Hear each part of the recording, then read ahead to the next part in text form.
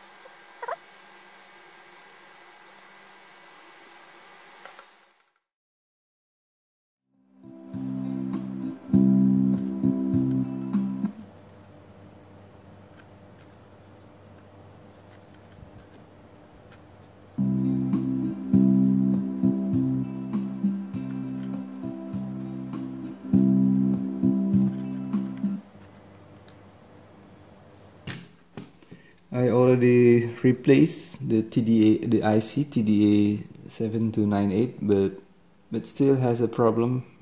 So I'm gonna try to check all the components. So this is the main PCB for the speaker. We have a problem with the left channel input. It has no sound. So I'm gonna check the routes where it's going to. Set my multimeter to continuity test.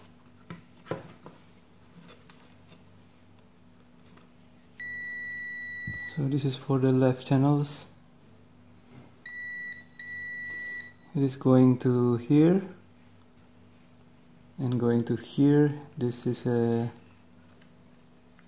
resistors, and going to here. This is a capacitors, and capacitors going to this line, these ICs. There are two ICs similar. Yes, it is the same IC. So I'm gonna replace this IC and let's see how it works.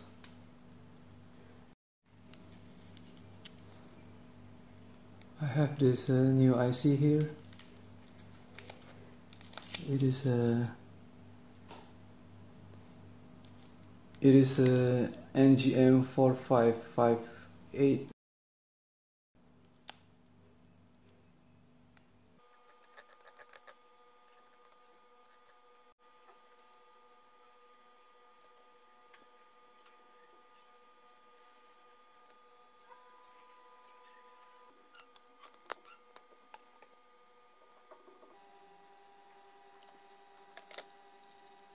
Pin number 1, that's the circle sign here. That's the leg number 1.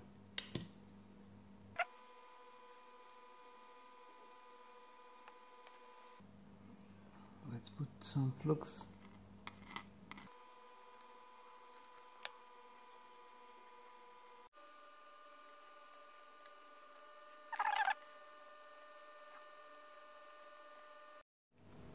Okay, I already replaced this new IC.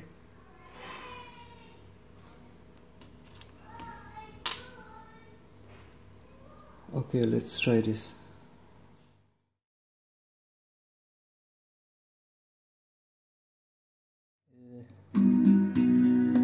The right channel is on, but still no sound from a left channel. If I put it into the mixer, there's only a small signal here. This is connected to the left speaker, this one. Very small sound.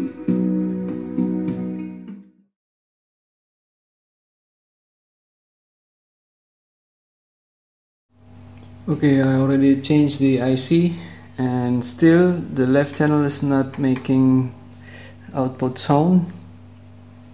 So I'm gonna open it again to get further tests and check. Okay, let's get started.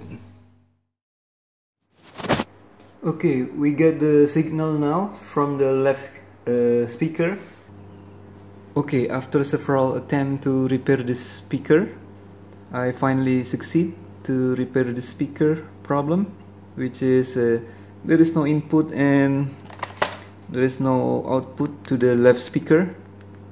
I already changed the op-amp IC. This is an operational amplifier IC that is responsible to amplify the signal, and also I already replaced the N IC. Still doesn't work.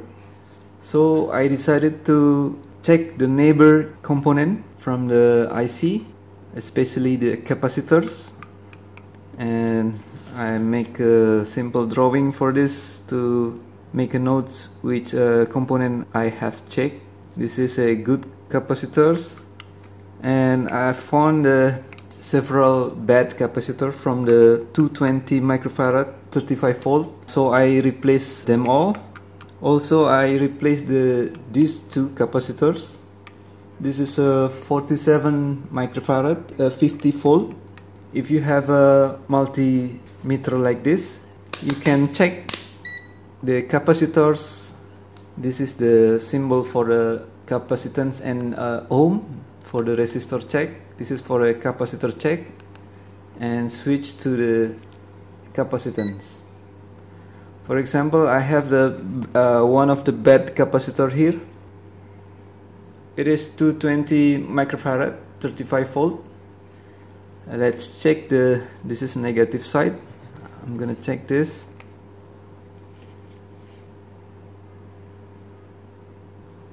And it's only showing 202. It's supposed to be 220 microfarad. So this is one of the bad capacitors that we need to replace. So I already checked that all the 220 capacitors, the reading is below 220. So I replaced them all, the 220 microfarad. You need one of this tester, one of this capacitance tester, so you can measure which capacitor is bad or good. And please remember, you need to pull out the capacitor from the board to make a test. Please be careful for testing the big capacitor like this, or even bigger. It still have electricity inside, so you need to empty these capacitors. Usually I'm doing make a leg short like this with anything metal like a screwdriver or anything else. Make a short, negative and positive legs, and pull out, and then you're ready to make a test for the capacitor, especially the big one. Okay, we get the signal now from the left speaker. This is the yellow cable is from the left speaker. This is the left speaker output, and this is the left speaker input. We have the signal now.